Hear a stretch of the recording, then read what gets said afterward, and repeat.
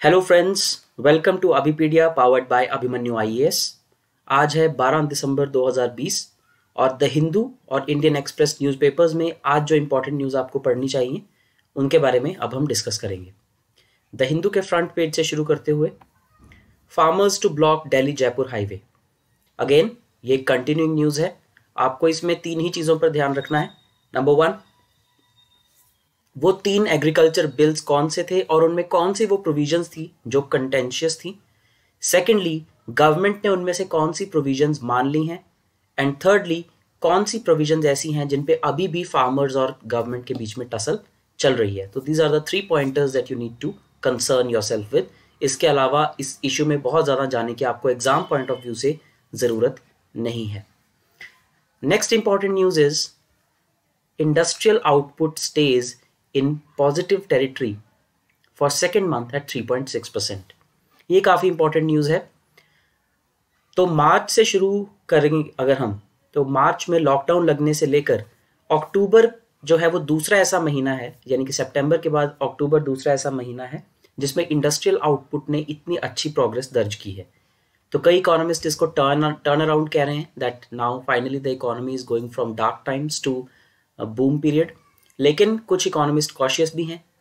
तो ये डेटा जो है काफ़ी ज़्यादा रेलेवेंट होता है क्योंकि इंडस्ट्रियल आउटपुट का डेटा ये बताता है कि core sectors of Indian economy जो हैं उनमें कितनी ग्रोथ आ रही है। और कोर सेक्टर्स की जब हम बात करें तो उसमें सबसे इंपॉर्टेंट सेक्टर्स आते हैं electricity, crude oil, refinery and cement. इस तरह के जो सेक्टर्स हैं, दीज आर वेरी इंपॉर्टेंट। तो इन सब सेक्टर्स में काफ़ी ज़्यादा ग्रोथ देखी गई है। इलेक्ट्रिसिटी जनरेशन में सिर्फ अक्टूबर के महीने में ही 11.2% की ग्रोथ देखी गई है। So it can be said that the economy is reviving। लेकिन इसमें जो एक फैक्टर इकोनॉमिस्ट खास ध्यान रखते हैं that is the festive season. अक्टूबर का जो महीना होता है इंडिया में, that is the festive season, Diwali का वो टाइम होता है और उस टाइम पे बहुत ज़्यादा बाइंग होती है, बहुत ज़्यादा परचेजिंग होती है मार्केट में। तो वो एक नॉर्मल कंज्यूमर सेंटिमेंट को रिफ्लेक्ट नहीं करता, that reflects a extra ordinary situation. तो इसलिए अब ये देखना इंटरेस्टिंग रहेगा कि जब नवंबर का डेटा सामने आएगा, weather industrial output will still be high and whether it is decreasing और नॉट। तो ये न्यूज़ इंपॉर्टेंट है, इंडियन इकोनॉमी के पर्सपेक्टिव से आपको करनी है। Then page number 3, 4, 5, page number 6, the editorial page.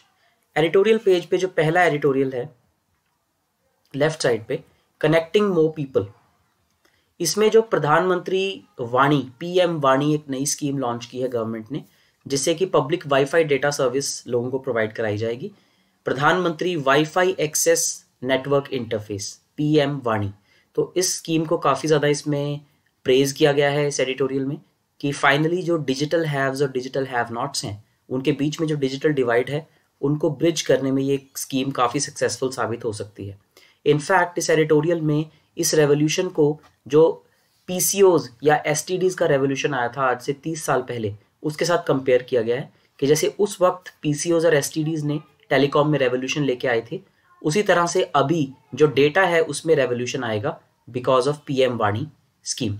So what the PM Vani can do is what the PCOS did for phone calls. तो काफ़ी अच्छी स्कीम है। इसकी सारी डिटेल में जो भी इम्प्लीकेशंस है वो सब आपको डिस्कस करनी है।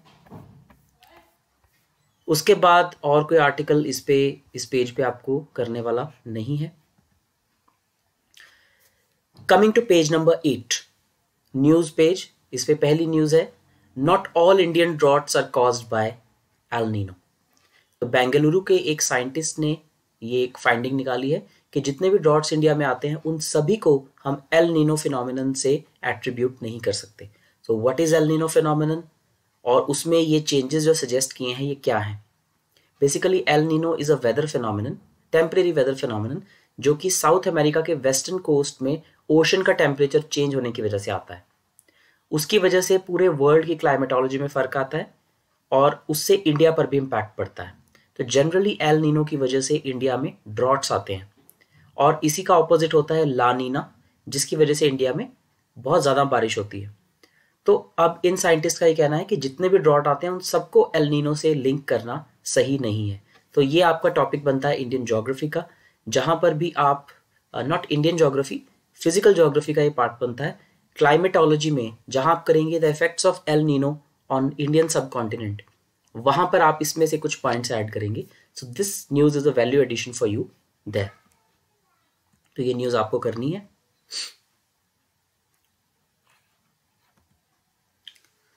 Then page number 10, an extremely important news today. India is on track to reduce emissions. तो union environment minister Prakash Javadekar ने कहा है कि 2030 के लिए जो इंडिया के एमिशन टारगेट्स हैं, जो कि पेरिस क्लाइमेट अग्रीमेंट 2015 के अंडर इंडिया ने साइन किए थे, India is well on course to meet those targets. तो 2015 में पेरिस में क्लाइमेट ट्रीटी साइन हुई थी, जिसमें सभी कंट्रीज को अपने अपने INDCs मेजर करने के लिए कहा गया था। INDC का मतलब है इंटेंडेड नेशनली डिटर्मिन्ड कॉन्ट्रीब्यूशंस। तो जो भी उस कंट्री की इंटेंशन है, जो उसने नेशनली डिटर्मिन की है, वो कंट्रीब्यूशन जो क्लाइमेट चेंज रोकने में वो देना चाहती है कंट्री, उसे कहा गया इंटेंडेड नेशनली डिटर्मिन्ड कॉन्ट्रीब्यूशंस। यानी कि किसी भी तरह से उन पर कुछ थोपा नहीं गया, कंट्रीज ने अपनी मर्जी से एक टारगेट चूज किया है और फिर बाद में उसे एक लीगल स्ट्रक्चर की शेप दी गई। इसी तरह इंडिया ने भी 3 INDCs अनाउंस किए थे। तो वो 3 INDC जो थे, उसमें पहला था improving the emissions intensity of GDP bye 33 to 35% bye 2030 over 2005 levels. यानी कि 2005 में जो इंडिया की कार्बन एमिशंस थे, उस GDP के अकॉर्डिंग वो 2030 की GDP के अकॉर्डिंग वो 33 से 35% तक कम करेंगे। जो दूसरा इंटेंडेड नेशनली डिटर्मिन्ड कॉन्ट्रीब्यूशन थी, वो थी increasing the share of non-fossil fuels based electricity to 40% by 2030। 2030 में इंडिया में जितनी भी एनर्जी प्रोड्यूस हो रही होगी, उसमें कम से कम 40% जो है वो नॉन फॉसिल फ्यूल से होगी, यानी कि रीन्यूएबल एनर्जी से होगी। और तीसरा INDC था 2.5 to 3 billion tons of carbon dioxide to be consumed, कि जितनी अभी कार्बन डाइऑक्साइड कंज्यूम करने के लिए फॉरेस्ट है इंडिया में, उससे 2.5 to 3 billion turns carbon dioxide ज़्यादा कंज्यूम करने के लिए इंडिया फॉरेस्ट कवर अपना बढ़ाएगा। तो ये 3 INDCs थे और इन तीनों के ऊपर एनवायरनमेंट मिनिस्टर ने अपना जो अचीव्ड स्टेटस है वो जाहिर किया। तो उनका कहना है कि we have already achieve 21% of emission intensity target. Then share of renewable energy, यानी कि जो हमने 35% करना था वो 21% हो चुका है।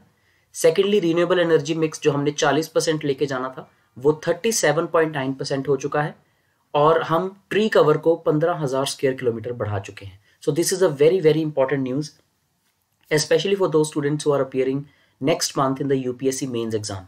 तो कहीं भी एनवायरनमेंट, इकोलॉजी या फिर कार्बन या फिर क्लाइमेट चेंज से रिलेटेड कोई क्वेश्चन आता है, तो INDCs और उसके साथ इंडिया की अब तक की अचीवमेंट उन तीनों गोल्स पे क्या है वो आप मेंशन कर सकते हैं। It's a very very important news for you. इसकी आप कटिंग भी रख सकते हैं। It's a very important news. Then आगे चलते हैं।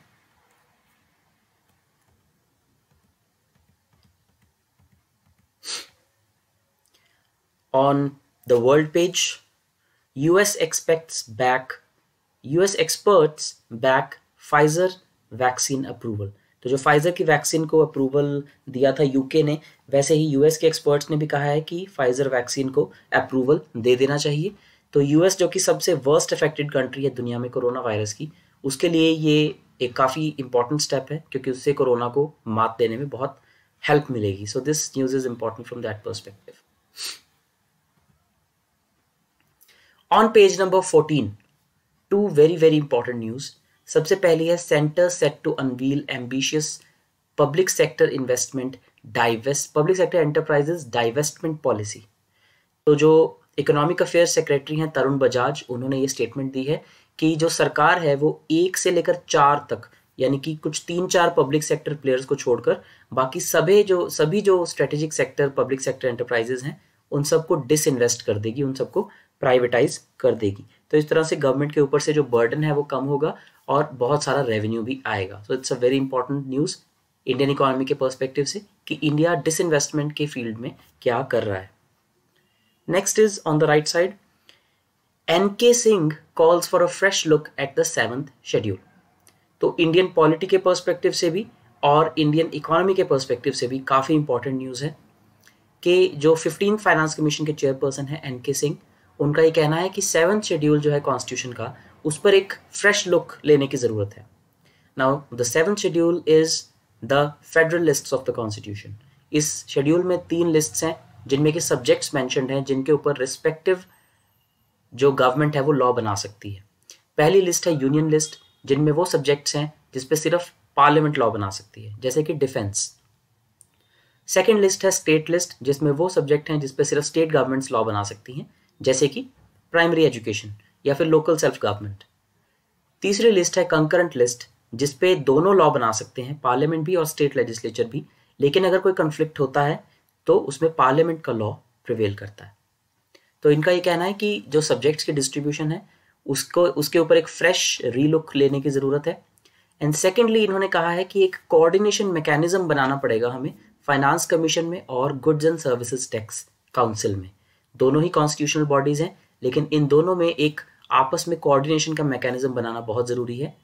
This is what N K Singh has said. तो काफ़ी अच्छी ये एक न्यूज़ आइटम है। इकोनॉमी के लिए काफ़ी सारे रिफॉर्म्स इन्होंने सजेस्ट किए हैं जिन्हें आप पढ़ सकते हैं। It's a very good article. Then moving on to our second newspaper which is the Indian express. Indian express में हम डायरेक्टली एडिटोरियल पेज पर चलेंगे। So page number 16, the editorial page. इस पे एक ही आर्टिकल आपको पढ़ना है, लंका लेसन्स इन कश्मीर। तो जम्मू एंड कश्मीर में जो नई बॉडी क्रिएट की गई है which is the district development council, जिसके इलेक्शंस अभी रिसेंटली होकर चुके हैं, ऐसी ही एक बॉडी श्रीलंका में 40 साल पहले क्रिएट की गई थी, but it prove to be unsuccessful. तो यहाँ पर जो राइटर हैं निरुपमा सुब्रमण्यन, उन्होंने ये एक कंपैरेटिव एनालिसिस किया है कि जो जम्मू एंड कश्मीर में ये बॉडी क्रिएट की गई है, could it fail in the same manner that the Sri Lankan डीडीसीज failed.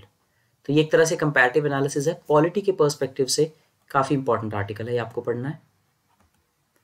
Next page number 17 of Indian express. इस पे 2 आर्टिकल्स आपको पढ़ने हैं, socialism for rich farmers and 5 years after Paris.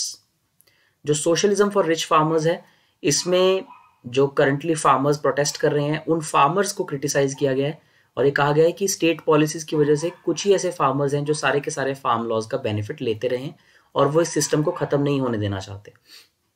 तो ये एक काफ़ी अच्छा आर्टिकल आपको पढ़ना है। सेकेंड आर्टिकल है राइट साइड पे, 5 years आफ्टर पेरिस। तो पेरिस क्लाइमेट एग्रीमेंट को साइन हुए 5 साल हो चुके हैं। तो मिस लावण्या राजमणि ने ये आर्टिकल लिखा है और इनका ये कहना है कि सभी कंट्रीज इस पोजीशन में नहीं है कि वो क्लाइमेट चेंज के खिलाफ कोई एक्शन ले सकें, तो उनको उतना ही प्लेज करना चाहिए जितनी उनकी कैपेसिटी हो, so that the world can have a fair and justified plan of reversing the climate change. तो क्लाइमेट चेंज के ऊपर और एक सोशलिज्म यानी कि एग्रीकल्चर रिफॉर्म्स के ऊपर ये आर्टिकल है, ये आपको पढ़ने हैं। So that is all that you have to read from the newspapers today. अगर आपको ये वीडियो अच्छी लगी हो, please like, subscribe and share with your friends. Thank you and have a nice day.